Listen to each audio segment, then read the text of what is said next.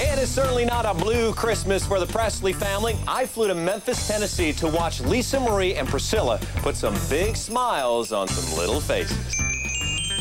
Yay. The Presley women are celebrating Christmas with a big heart this year. Santa may get the attention, but it was Priscilla, daughter Lisa Marie, and her daughter Riley handing out the holiday cheer. Wow. Look at that. You throw a pretty good shindig? Yeah. Yeah? You're good at that? Here and there. The party was at Presley Place, run by the Elvis Presley Charitable Foundation and the Metropolitan Interfaith Association. It houses homeless families and helps them get back on their feet through education and job training. It's almost as long as your arm.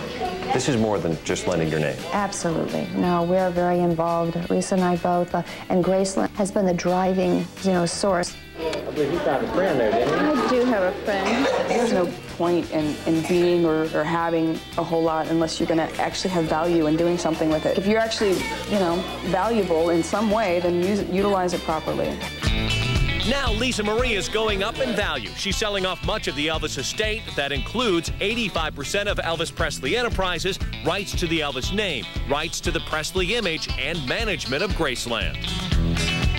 The deal is said to be worth about $100 million to Lisa Marie, and she will retain ownership of Graceland, where her father is buried, and some 700,000 tourists visit yearly. The tours will remain.